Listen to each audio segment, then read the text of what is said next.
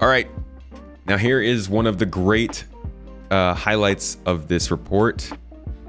A resource management pass on the Aegis Hammerhead also began. This includes adding relays and modifications to the existing component bays to make them all functional. This is only the first half of the greatness of this report that I mentioned, but it gives us enough to go off of. So resource management's a huge deal. That's what's going to bring us the ability to stop fires, the ability to vent rooms, the ability to power our ships, to cut off parts of our ships in terms of power, life support, all that kind of stuff is linked to power management. The heat system that keeps our VTOL engines being VTOL engines, that's all power management. And they talk about the Aegis Hammerhead here, adding relays and modifications. And you can see earlier on in our videos, this is what the thumbnail is about. They had this engineering segment figured out just to test it. So you can see they have relays, they've got batteries, power plants, turrets, all the things that draw and create energy, as well as a sub-network display over on the left side that sort of highlights them. And you can see that as they click off certain relays in certain places, it disconnects entire sections of the ship in terms of power. Now, going one step further, we can also see that in addition to the engineering side of this, they've also been working on the gameplay side of this. So here we have an alarm system with a power source that is here, and a bunch of alarm modules with batteries in them. The player can run over to the module, or I'm sorry, that's the battery. They have their own power blades. The player can run over to the battery, turn off the power, right? And then take a power blade and slip it back into one of the alarms and see that it still works. So in the gameplay side of it, they've also started to figure out a functioning power system. So this resource management is something they've been working on for a long time. And it's going to allow us a lot more control over our ships, the bases we go to, the outposts we use, the space stations we discover.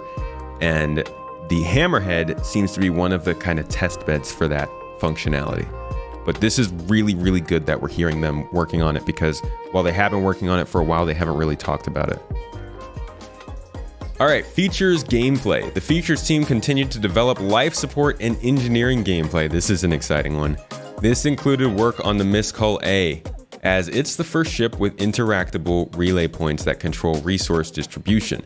So here's the other half of the whole Hammerhead resource management stuff I was talking about earlier.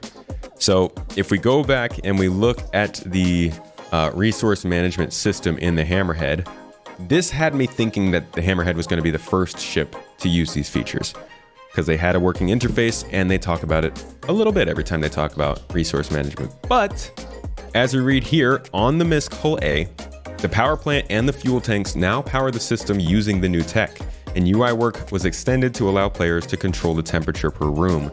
So this little thing here gives us the relationship between a relay, a battery, a power plant, a fuel tank, a welcome sign, I don't know what that is, a turret, and lithium ion? I don't know. But the important part's up here: the fuel tank, the power plant, and the battery. If your power plant's off, then your battery's got to kick in. If your fuel tank's empty and your power plant can't work, then your battery has to work. And what they're saying is they've got this relationship now working on the Mist Hull A. As you can see, the power plant is now charging the battery because the fuel tank is turned off, or something along those lines. I don't know. I'm too dumb to know, but you can see that they've worked on this on the engineering side, and they're now confirming to us that this is working on the Mist Hull A, probably internally, probably nowhere near ready for us to be doing it in game.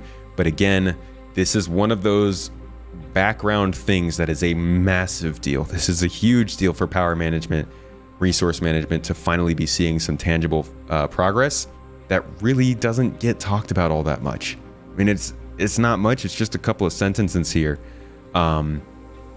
But the fact that we're looking at the possibility of the, let me pull up this picture. Actually, there's a picture that shows what the interface, what the early interface looks like for them, and you can see they've got engineering on here. They've got life support, they've got gravity, the ability to control temperature, pressure, vent the room, what is your composition, how is your life support functioning. All of this is linked to power management. In fact, Our new VTOL system, which I discussed in the recent exclusive video, is linked to the heat system, which is also linked to this power management system. So this is like huge. It's got hands all over the game. It's going to be affecting outposts, ships, space stations, like I was saying. This is a big one. And they finally got some form of it working on one of the ships in game.